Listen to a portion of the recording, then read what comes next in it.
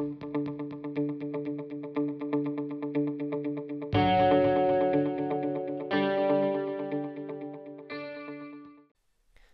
and welcome back to our webcast series on the topic of orthographic projection. So in this video we're going to look at the difference between first angle and third angle projection. We're going to begin first of all by looking at how to identify whether you're dealing with a first angle or a third angle drawing. So here we have an object and it's represented here in first angle and here in third angle.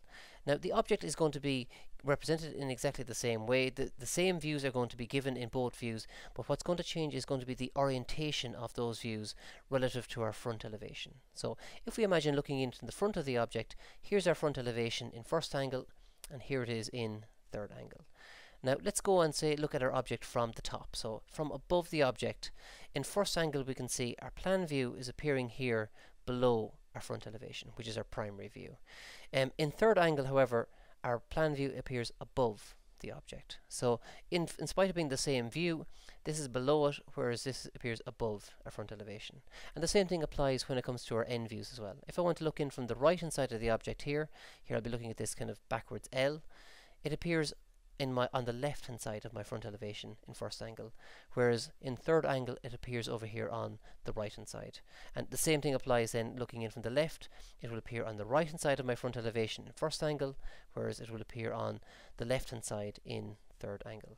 And the differences can actually be summarized like so. So in first angle, if we're looking from the left, it appears on the right. If we're looking from the right, it appears on the left. If we're looking from the top, it appears below the object. So we're looking through the object and our image is cast to the far side of it. That's the idea behind first angle. Whereas in third angle, if I'm looking from the left, my image appears on the left. If I'm looking from the right, it appears on the right. If I'm looking from above, it appears above the object. You may also have noticed these little symbols on your drawings, and these little symbols here right beside your title block will represent which of your two conventions you're dealing with, whether first angle or third angle. So we have a little trapezoid shape here, and to the left of these two circles will represent first angle, whereas if it's represented to the right hand side, it represents third angle. So it doesn't matter what language you speak, if you see those symbols, you'll be able to identify which of the conventions you're actually using.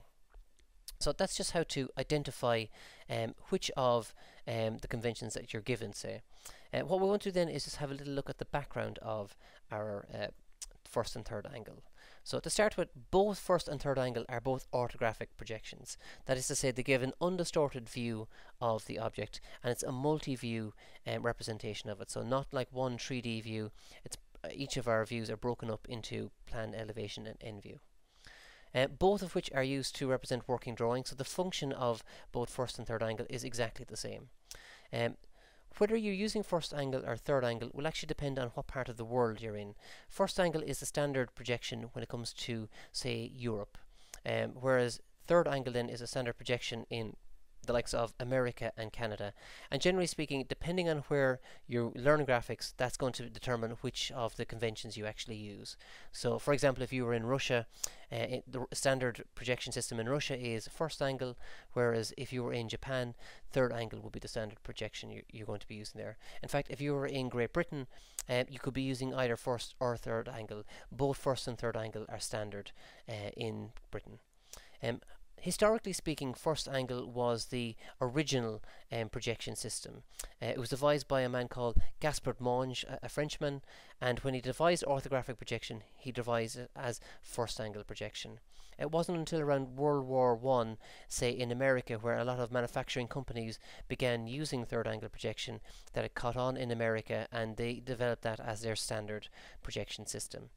So a lot of the time it depends on if you're if you're in a company that works predominantly with European companies or with American companies, that will determine which of the standards that you'll see on a day-to-day basis. Let's then have a look at, I suppose, where each of our first and third angle, where it comes from, or what's the difference in concept behind the two systems. If you can imagine, here we have a vertical plane like so, it's like a sheet of glass, and here we have a horizontal plane.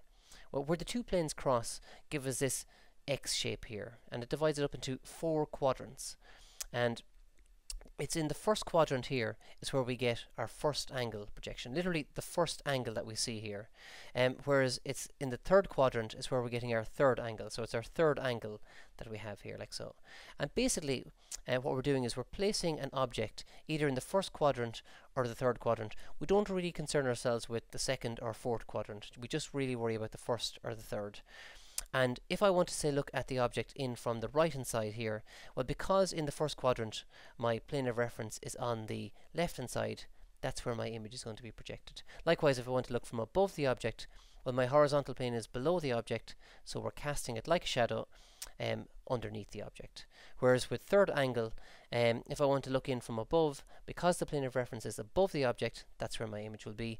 If I want to look in from the right, well, the plane of reference is on the right hand side, so that's where my image will be. And that's where the difference between first and third angle actually comes from. There's a couple of different ways you can imagine, or kind of the different systems. If you imagine here's first angle and here's our third angle, well, both systems work on three basic components. We have a viewing direction, we have an object, and we have a plane of reference. And it's the order of those components that determine whether we're dealing with first or third angle.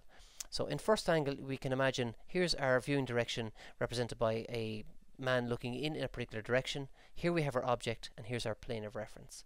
And the idea is that essentially we're shining a torch and we're casting our image the same way that we would cast a shadow onto a screen. So our plane of reference here represents a screen. And because it's orthographic projection, whatever direction we're looking in at, our lines of projection are going to be parallel with that. So that's casting our image onto our screen like a shadow. Whereas in third angle, if you can imagine the plane of reference between you and the object. So instead of casting it like a shadow, you can imagine our observer here sketching whatever it is he sees onto a sheet of glass between him and the object. So same thing applies with our lines of projection. This time they're going to be pulled towards us. They're still going to be parallel with our viewing direction, but they're moving towards us. And that's the predominant difference between the two systems. So what we're going to do next then is just have a look at that in action, say in 3D here. So here we have an object and we're going to represent it in first angle. Here we have it in third angle. So if we just compare the two different systems, let's first of all get our front elevation. So standing in front of the object, in first angle our plane of reference is going to appear behind it, whereas in third angle it's going to appear between you and the object. In first angle we're casting our image like a shadow onto our plane of reference, whereas in third angle we're pulling it towards ourselves and tracing it onto our sheet of glass. So that's our front elevation, like so. So just for convenience I'll just fade out that a little bit at the moment. And let's go and get our plan view. So looking from the top of the object, we're going to look through the object and our plane of reference is going to be below it in first angle, whereas it's going to be between you and the object in third angle. We're going to cast our image down like a shadow in first angle. We're going to pull our image up and trace it onto a sheet of glass in third angle. So there's our two plan views. Same thing applies if I was underneath the object looking from below. Our plane of reference is above the object in first angle, whereas it's below the object in third.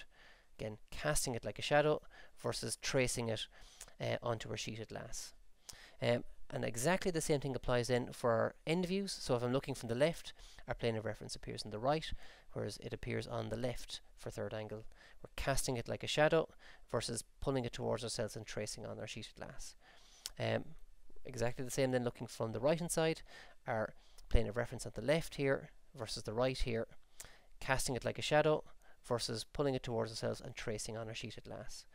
So that's each of our primary views gotten there. There's one other difference then when it comes to our first and our third angle, and it's how we hinge out our object. In both cases we're hinging our object from our front elevation, but in our first angle our front elevation is behind the object like so, whereas in our third angle our front elevation is in front of the object. So for first angle what we're doing is we're hinging our object flat and we're hinging it backwards onto our front elevation, whereas in third angle we're hinging it towards ourselves like so.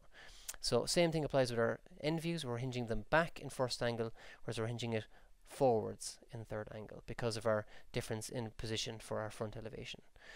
So that's, I suppose, where each of our difference in views come from, and we can see the difference in orientation. Here's our view looking in from the left hand side. Here it is represented in our third angle. So to finish with, we're just going to have a look at the exact same thing, but we're going to see it as you would see it on your sheet of paper. So we're going to begin with each of our first and third angle of the same object with our front elevation. So like before, here's our plan view now here, looking from above the object. There's our screen below the object. Here's our sheet of glass between you and the object. So the first thing we're going to do is project our image onto our screen like so, or versus pulling it towards yourself. And then we're going to hinge that down and project it down for our plan view. Here we do the same thing in our third angle. So here's our plan view below the object, our plan view above the object. Same thing applies looking in for the end view. So I'm looking in from the left hand side. So here's my screen going to appear on the right hand side for first angle. There it is in elevation, and here it is looking from above in plan view. Same difference applies in third angle, only it's between you and the object. So in first angle, we're going to project like a shadow. In elevation, there's the same thing in plan view, and here we are pulling it towards ourselves in our third angle. And now to create our third angle, we want to connect our views, so we're going to draw in a 45-degree line, and we're going to project our views to give us our end view. And that's the equivalent of hinging our object back like so, giving us our end view looking in from the left hand side. Exactly the same thing when it comes to third angle. We're going to draw our 45-degree lines, this time upwards like so, but we're going to still project onto it and give us our end view like so. Exactly the same thing looking in from the right hand side. There is our plane on the left hand side in first angle. There's our plane on the right hand side in third angle. Like before, project onto the plane. We're doing the same thing in both of our first and third angle, and then we're going to hinge it to give us our end view. Same thing applies in third angle, like so. And lastly then, looking from below the object, again, what we'll see will appear above the object in a first angle and will appear below the object in third angle. So there we have our connecting of our views, giving us our hinged image from below the object, where here we have it connecting our views, giving us our hinged image from below in third angle. So that's each of our views gotten here like that, and we can see that's our orientation in first angle, there's our orientation in third angle. So very, very similar, only depending on which view. And like we said before, if you're ever in any doubt which one you're dealing with, if you're given a drawing, always look for the plan view. It should always appear below the front elevation in first angle, and it should always appear above the front elevation in third angle. So that's how you'll know which one you're dealing with. Our next video then is going to be looking at the symbol for our first angle and third angle and where that comes from. So it's a very short video, but hopefully this has been some help to you, and stay tuned for more videos. Thank you very much.